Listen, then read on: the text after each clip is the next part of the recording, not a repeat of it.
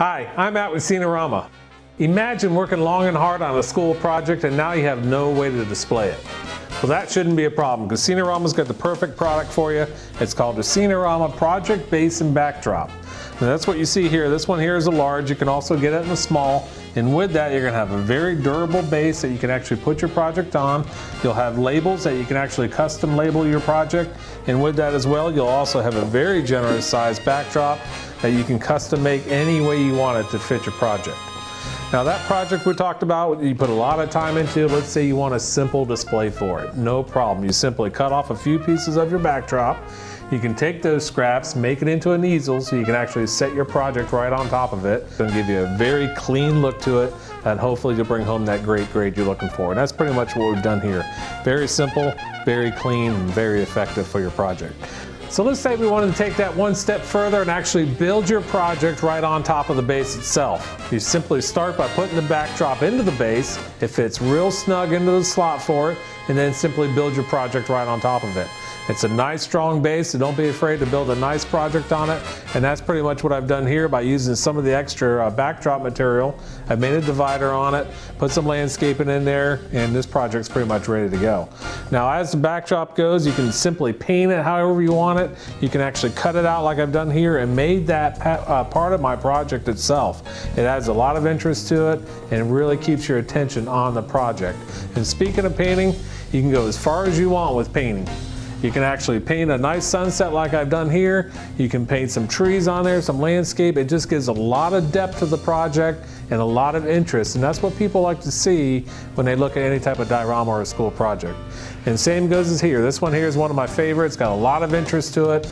We've actually added a lot of dimension to it, almost a 3D effect, by taking that backdrop and then incorporating that right into the project as well. Tons of detail, a lot of little interesting things to look at, and this one's definitely going to pull a good grade. Now in case you're wondering, all these projects here are made out of 100% Scene-a-rama product. They make it very simple to make this level of diorama. Now in this diorama here, I've actually taken a step further and I've even labeled all my items you see in the diorama. I've taken again some leftover backdrop, cut those into strips, put my information on there, and then place those on my diorama. Same thing with the one down here. I actually take some photos off the internet, or you could possibly clip some photos out of a magazine, glue those to remaining backdrop, and then put those into place. It just adds a lot of information to the diorama and helps that viewer understand what it is they're looking at. It's really going to help that grade climb up the ladder.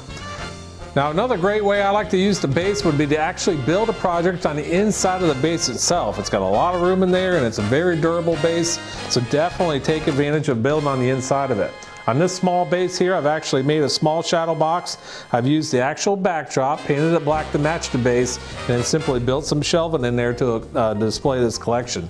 You could also build a show box or any other type of project that would actually house itself on the inside of the base. A few other great ways to use your project base would be to simply use it for transport. It's got a lot of room inside of it. You could put all your arts and crafts in there, or possibly all your model materials, or even if you have a messy project, you need to display at the science fair, for example, a water diorama, or possibly even an erupting volcano, let that base be the catch-all for all the mess. You could easily wipe it out, clean it, and use it over and over again.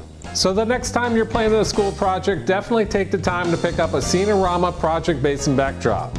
You can find one at your local hobby shop or order one online at scenearama.com.